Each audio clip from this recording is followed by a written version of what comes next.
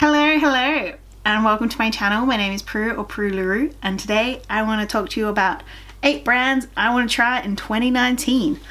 2 of these brands I've actually sort of tried, but I still want to try them more, and that's why I've included them in this list. They're in no particular order. It's pretty much just the order that I thought of them. Anyway, the first brand I would really like to try is Makeup Revolution.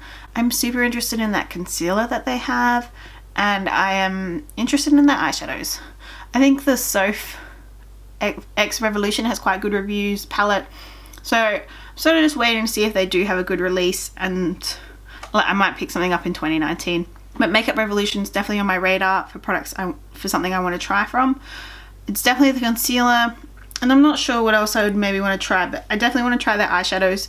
Maybe their next collab release in the next year that they come out with, see who they're collabing with and supporting that person. I was tempted to try the Emily Edit palette, but I think I'm glad I didn't. But I'd love to try the smaller shadow pans that they do have, and I think those are the ones that Angelica Nyquist said are pretty decent. The concealer I think is predominantly what I do want to try though. My second brand is Sugarpill. While yes, I do have one shadow, Kimchi, I really want to try more of the brand. I want to try more of their eyeshadows, more of their lips. I've only bought 2 products so far, so I'm definitely keen to try a few more. I love the look of the new shadows that they're just releasing, and I want to try some more of their lip products. It's just a brand that I would love to get behind, and I really want to make my own Pro Pan palette. Number 3, Viseart. So I should I've only ever bought one palette from them, and that is the Petite Pro 3. I hate that palette, and it was just terrible. I ended up sending it to Annette and making her try it. She also did not like it. So I want to give them another try, solely because everyone talks about how amazing they are. And yeah, I think it's those bigger palettes that are worth trying, but I'm just not. With my previous experience, I think I would rather try the other brands of this product before I come back to this one. And I'm interested in the Colourful Dark Mattes one, but I'm curious to see what they also come out with. It's a brand that I'm definitely keeping my eye on and seeing what they do come out with. Number 4 is Flower Beauty. They've actually just released in Australia, and they're at Chemist Warehouse. So for the new year, to be one of the first brands that I go out and buy as soon as they hit the shelves, I want to go swatch everything and choose what I want. I absolutely adore Drew Barrymore, and I cannot wait to play with her products. Number 5 is Menagerie Cosmetics. I really wanted that Feral palette. I was super into it. Really curious. But it just didn't push me over the line. They've actually just come out that they've changed 2 of the shades in that palette, so maybe I will buy it. I definitely am super interested in the Octopus and the Whale palette that they've been sneak peeking. I think I definitely will pick up one or both of those palettes depending on how amazing it is.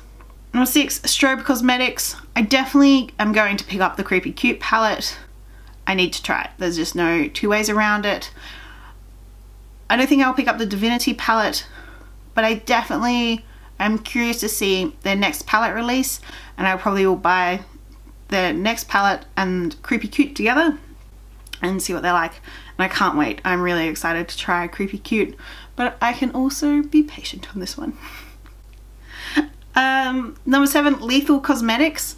They are a German brand, and they just look amazing. I love this. I love square pans. I have a thing for square pans, and I love the symbol they have stamped in them, and I really want to try that green. I'm obsessed with green at the moment. It's terrible, but I definitely want to try the green shadow, and I want to pick up a curated selection of their eyeshadows.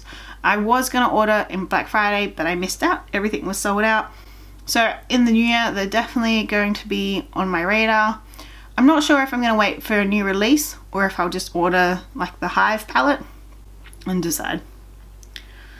And number 8 is Wet n Wild. I've never tried this brand. I actually really want to try Wet n Wild.